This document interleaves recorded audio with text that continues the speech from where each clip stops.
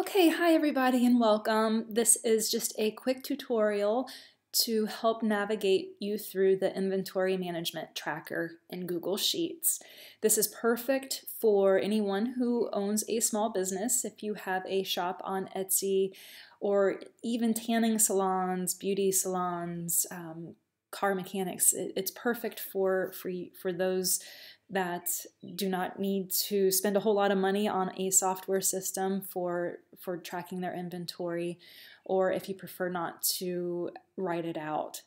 This is nice because you can just go into Google Sheets and update it as you go. So pretty self-explanatory, very easy to use.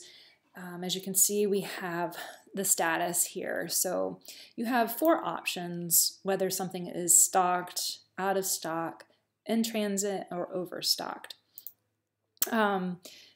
If you would like to change the color of this, or if you would like to add a status that's not currently in here, I wanted to show you that if you're not familiar with Google Sheets and how to do that. So basically what you would be doing is you need to highlight every cell. So I have it going down to 55, just in case who knows how much you'd have in inventory, but I kind of wanted to make sure it was covered. So we have that highlighted.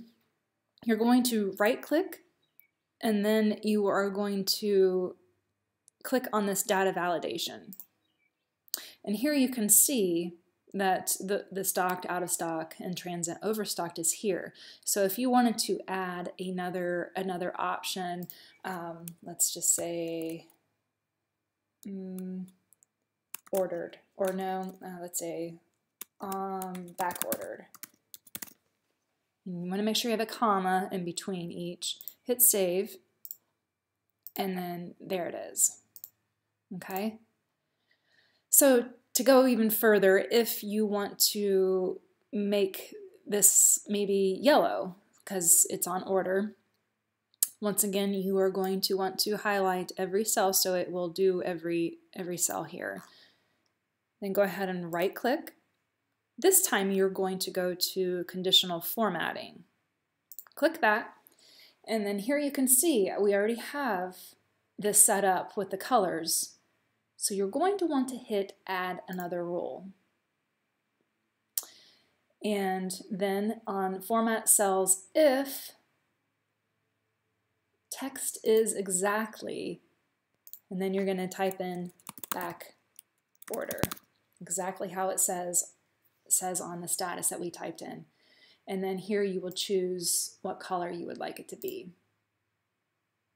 Done. And there you have it. So if we do that, it will reflect that.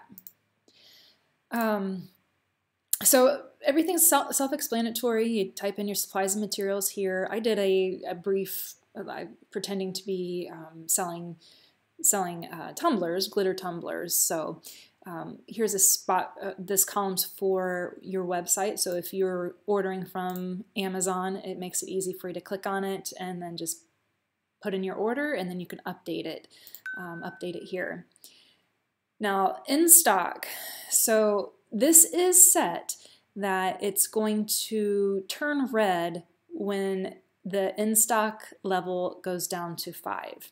If you type in 5, and however much you play around with this, I don't know how much you would update it, but you can change this again with how we did the status. So if 5 is too low for, let's say, the tumbler 30-ounce skinny option, and let's say that's a popular item, and we want to know when it is down to 20, you're just going to go ahead and click that cell, right click it, go back to Conditional Formatting, and then this is what the format rule is currently.